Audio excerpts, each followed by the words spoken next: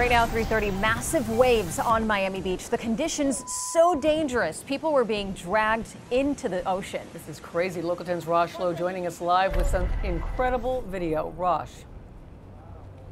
Okay, I want to set this up because this is a very unique case. So here's a little walkway for those familiar with South Point Park.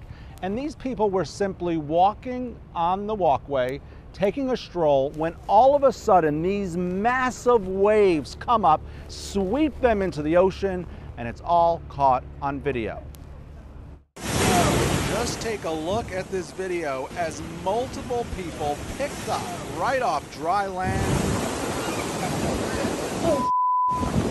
into the raging surf. I've lived here since 2013, and this is the first time that I've seen this level of turbulence and debris and wave action. Take a look at the waves here on Miami Beach. Now, as we pan over there, these people were simply walking along the boardwalk. One moment, the next, one of these waves catch them.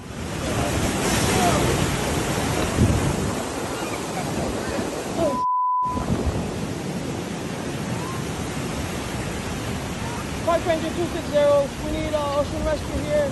We got a big wave and dropped about 5 people into the wave, so the government cut.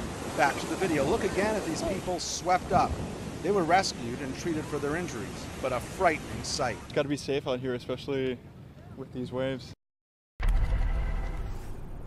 Yeah, and it's deceptive because it's a beautiful day outside, people coming to the beach, but those waves are intense. Now, the latest information from the city of Miami Beach is that 6 people were transported to the hospital. Thank goodness.